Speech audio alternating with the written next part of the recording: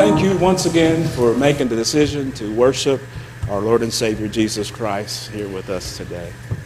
I hope and pray that something was said or done to encourage you to be more faithful disciples of Jesus Christ.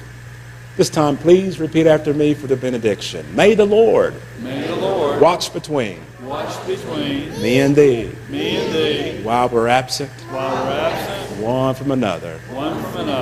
Amen. Oh, I forgot one thing too. Give you all an opportunity to repent and confess and affirm your faith. Turn to 881, the Apostles' Creed.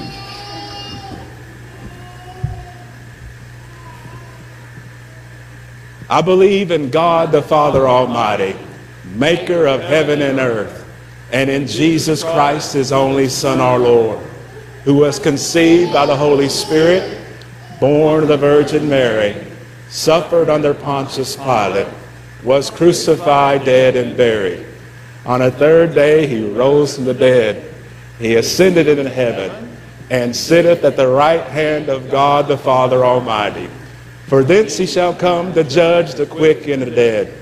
I believe in the Holy Spirit, the Holy Catholic Church, the forgiving of saints, the forgiveness of sins, the resurrection of the body, and the life everlasting.